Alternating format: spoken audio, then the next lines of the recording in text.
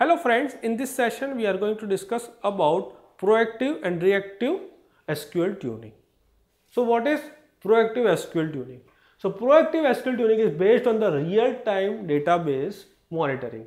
We will need to monitor the behavior of all the SQL statements based on the multiple performance metrics of the SQL. So this is your real time. Whenever your application is running, whenever you are executing the query, at the same time you need to perform this proactive tuning.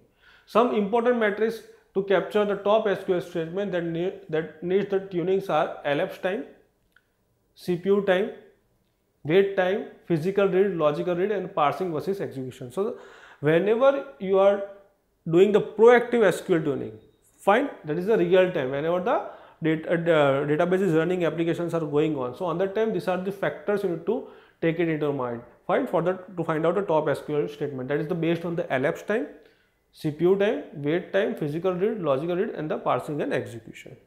Fine. Next is a reactive SQL tuning. So reactive SQL tuning is often more stressful.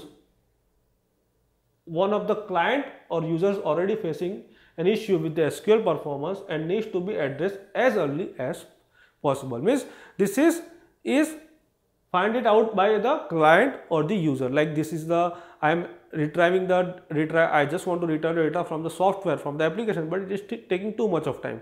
Client is complaining about it. Fine.